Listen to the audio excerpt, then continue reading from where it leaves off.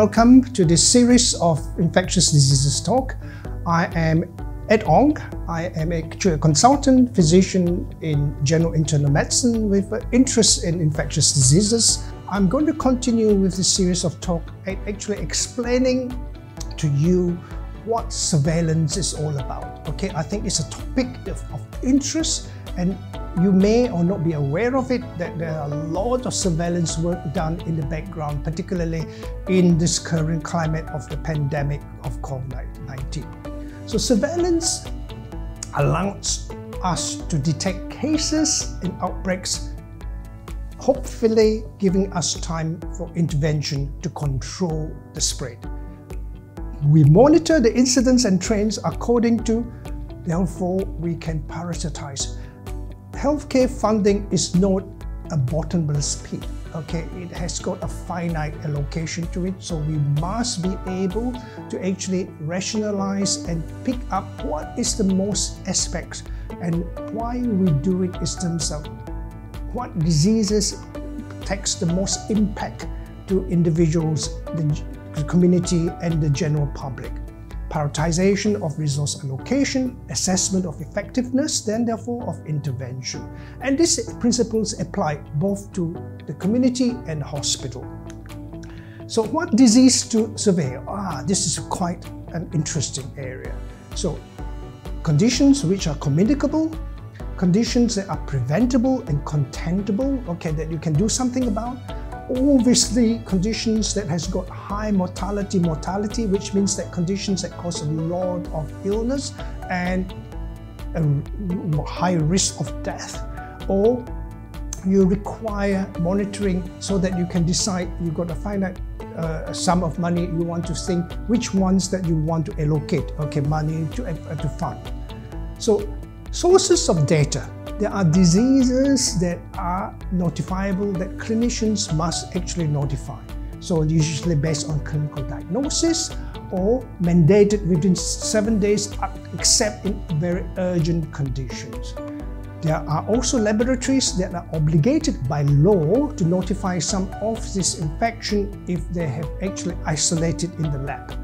Syndromic notification, which I will talk a little bit about because this is quite important, because this is how COVID-19 initially was actually suspected that was actually happening in Wuhan.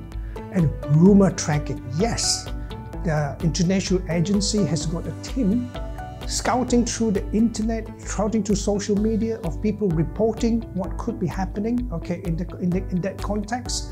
And we are quite fortunate that in fact our laws of Malaysia in respect to healthcare is very broadly similar to United Kingdom. So what is compulsorily notifiable is very much similar to what is there in United Kingdom. For example, cholera, dengue fever, diphtheria, Ebola, measles, malaria, leprosy, just to name quite a few that are very similar between us here in Malaysia and United Kingdom.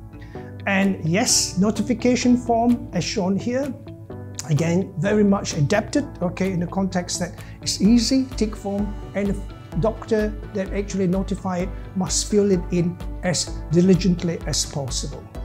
And yes, how about syndromic notification? Why is syndromic notification important? It facilitates rapid detection of outbreaks. It actually detects emerging diseases. It allows rapid response, which should trigger response to unexpected threats. And on the whole, there are 6 well-defined syndromes that we talk about. Acute dermatological syndrome, acute neurological syndrome, respiratory syndrome, hemorrhagic syndrome, jaundice syndrome, acute diarrhea syndrome.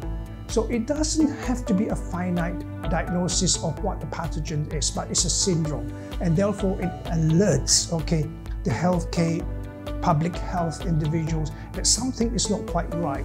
There may be an outbreak that's emerging in that context. And this is actually the form, again, from Ministry of Health Malaysia in actually defining this syndromic notification.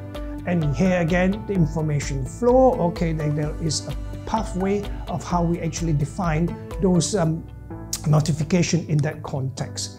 So all public and private hospital laboratories are regulated. That is notifiable disease must be notified. And it actually shown here, okay, in the context of isolates of TB, malaria, dengue, HIV. HIV is not a notifiable disease in the United Kingdom, but it's a voluntary notification and everyone does it as well. Salmonella, listeria, okay, in that context. So, rumor surveillance, yes. Rumor surveillance, why is it important? Rumor surveillance is important in terms that it could be early warning of an outbreak. Search news, okay, a team search news for the media, newspaper, someone reporting that something unusual happening in. Why we are so keen about this? You may have heard and read about disease X. Malaysia is getting keyed up to plan for this. We really don't know what it is, what disease X is all about. But by rumor tracking, we may be able to actually see, is there an issue here? Community leaders, okay, the team would either verify is this significant or refuting it, okay, in that context, and you disseminated information for action. So I think it's quite important to actually bear this in mind in terms of surveillance in that context.